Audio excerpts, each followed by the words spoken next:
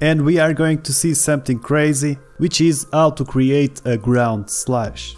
As you can see, there's quite a few things going on. We have a mesh, we have some code, so this properly follows the terrain below. And I'm going to show you pretty much all the elements you need to create this effect. So let's start by creating the mesh. Add a Bezier curve. We can extrude an amount of 0.3 more or less, that's enough. You can go ahead and shape a little bit this until it looks a little bit better. What really matters is that we change the output particle quad to a output particle mesh.